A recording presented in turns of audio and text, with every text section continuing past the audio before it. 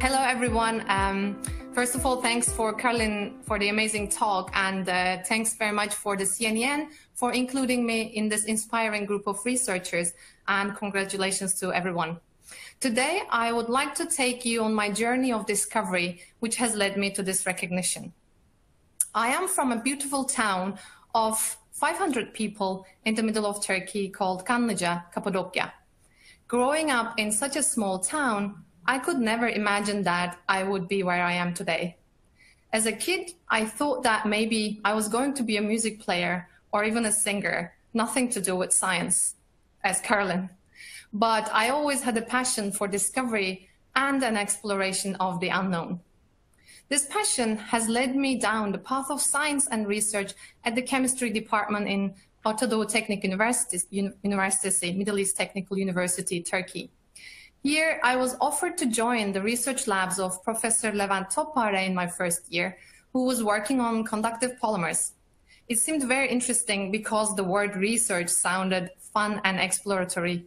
Well, nobody informed me that as a junior, you would mostly wash the chemical dishes of seniors in the lab. I was a member of Toppare group for my bachelor and master's studies, and it was an unforgettable experience. It was also one of the pivotal moments in my academic life, as during this time, I first worked with polymers that can conduct electricity upon doping.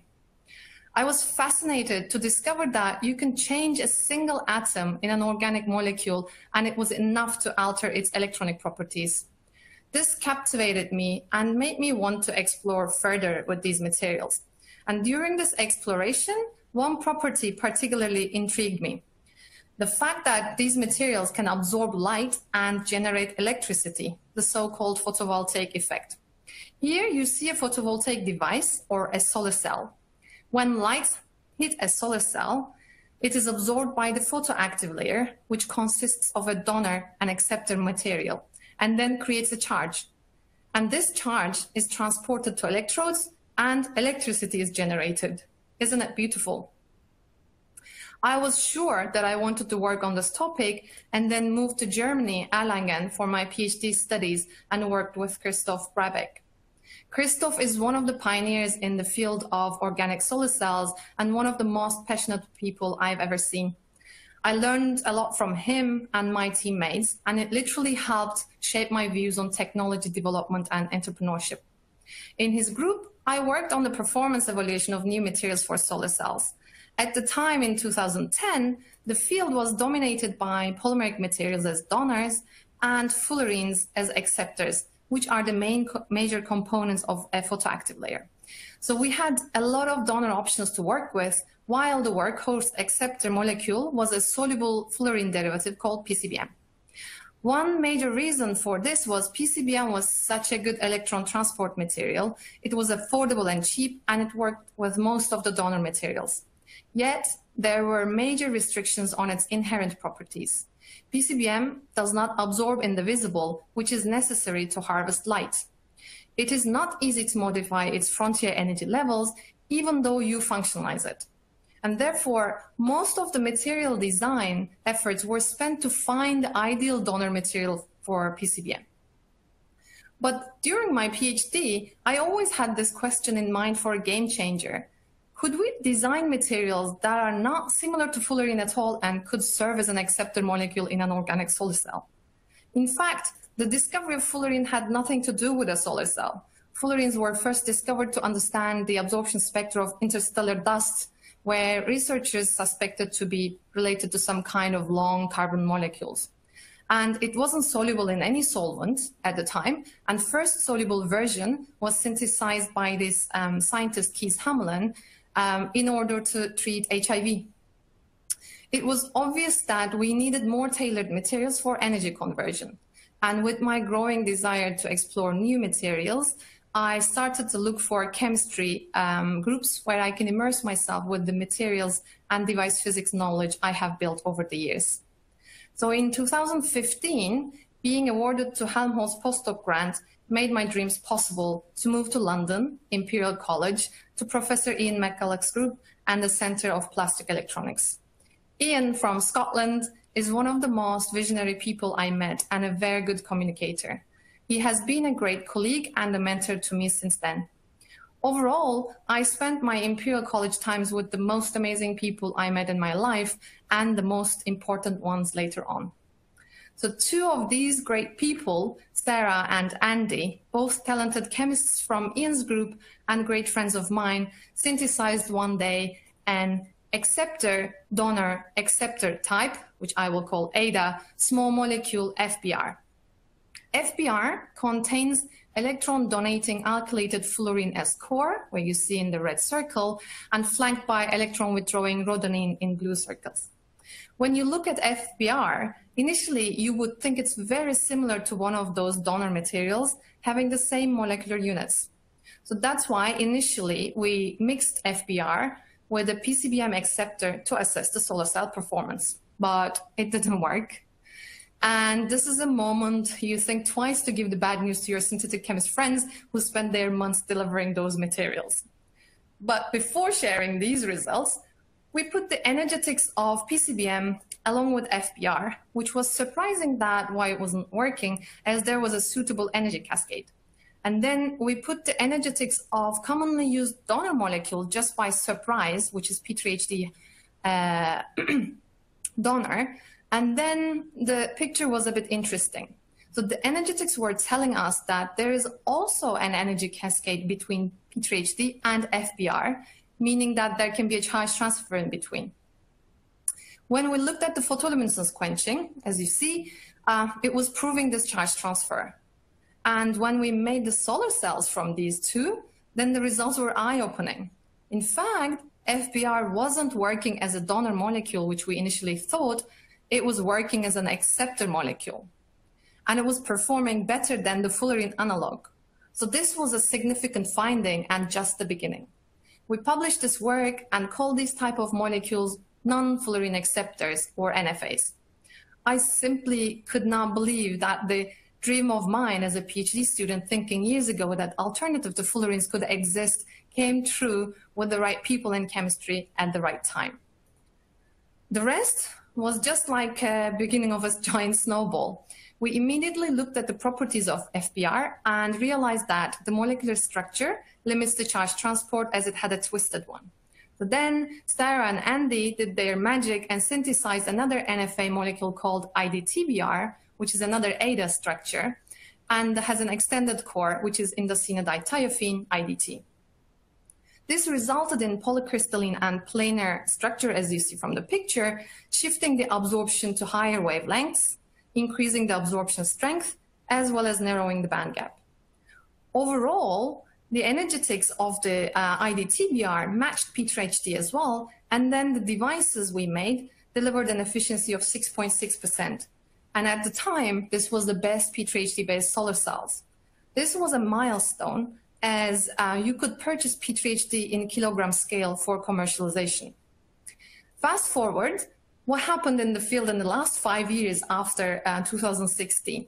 The performance of organic solar cells today reach up to 19% using these ADA-type NFAs, which stamps one of the factors towards scale-up. Several different NFAs have been designed, which opened a completely new era for synthetic chemistry. Now you do not rely on a single fullerene molecule to start your synthetic route, and it gives you the flexibility and beauty of chemistry to modify properties. NFAs, they also offer long-term stability and reliability, and they have been shown to be economically viable and produced in kilogram scale, which ensures their potential for commercialization. So when I joined KAUST in 2017 as a faculty, I had the desire to commercialize this technology and push the boundaries. My team designed and developed NFA materials, and which can actually utilize the near IR region of the spectrum for electricity generation. So this meant is the region that is responsible for heat and also transparent to your eyes and also to plants. This discovery built the foundations of our startup with Daniel, Joel, and Nicola. In the last couple of years, we explored the utilization of this technology in greenhouse roofs and have proven that we could generate electricity without disrupting the plant growth, as well as reducing the heat entering. So food security, especially with the current pandemic, has become top priority. And this innovation has the potential to have a huge impact for the region I am working in, and also the 1 billion people who live in desert regions globally. And currently, our company has over 40 people working towards our mission of feeding the world sustainably. And of course, none of these achievements and ambitions could be possible without the most influential people in my life, including my Omegas, who grew from a small group in 2017 into a collaborative team today. And thank you all. I'm hoping one day they will share their stories as I am today.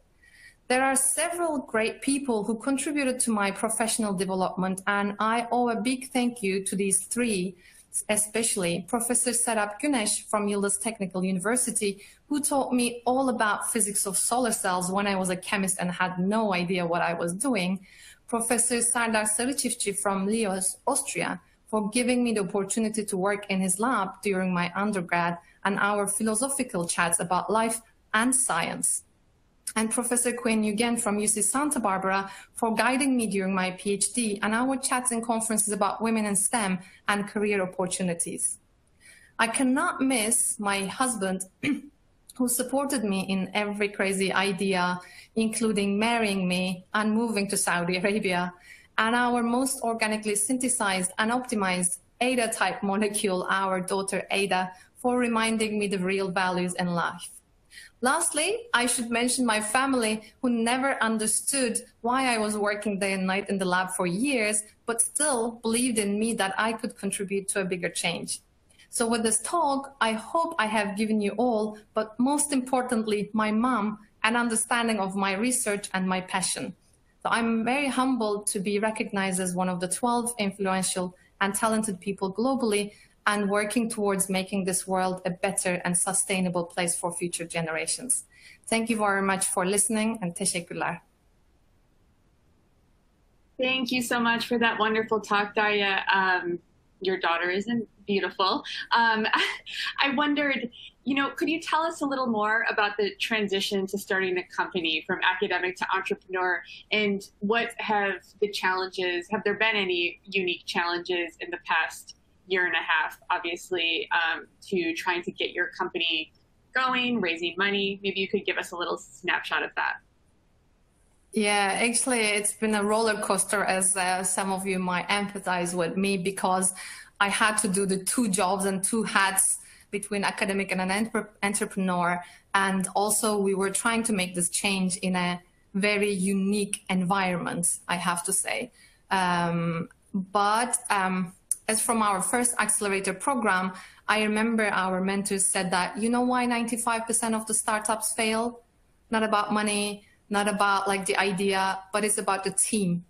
So I think I've been very fortunate to have an amazing team, and don't ask me how it even happened. I don't know.